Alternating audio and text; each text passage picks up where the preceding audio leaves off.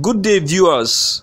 You are welcome to the Law TV, your #1 fantastic reality TV that gives you all that it takes to be enlightened on trending news such as politics, entertainment, sports, and what have you. If you are new on this channel, kindly click on the subscribe button as well as already subscribed. So please don't forget to drop your comments anytime I drop new videos. Thank you. Ciao, ciao. News of the day.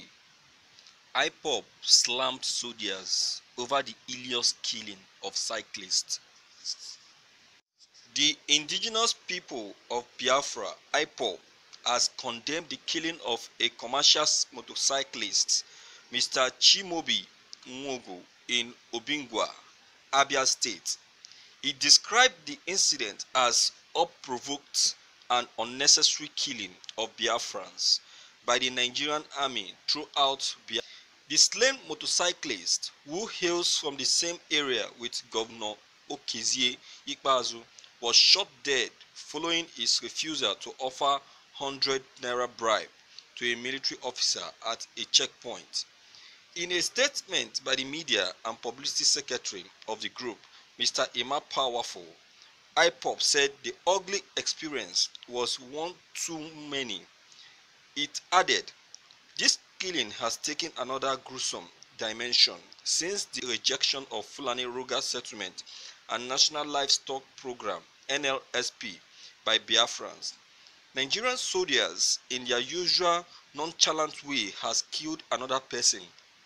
This time, one Mr. Chimaobi Nwogo, a commercial motorcycle operator, over his refusal to give a bribe of 100 naira to them at a checkpoint in Obingwa, Abia State. We wish to reiterate that this unnecessary killing is one too many and must have attendant consequences. It must be reciprocated at the appropriate time. It is very pathetic that Nigerian army would abandon their constitutional role of defending the borders of Nigeria from external aggression to descend into lowly criminality of extorting 100 naira from motorcyclists or countless checkpoints across Biafran land."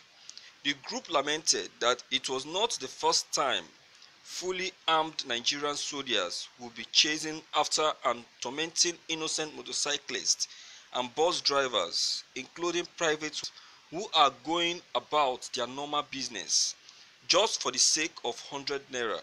It said, "The saddest part is that this illegal extortion racket at checkpoints across Biafran land is non-existent in the north, where these soldiers come from." It warned government to redress the situation, as such would no longer be tolerated by the people of the Southeast Zone. Thank you for listening to this news. And opinions are highly welcome for this news. Comment behind. Click on the subscription button as well as the bell button to receive more updates. Thank you.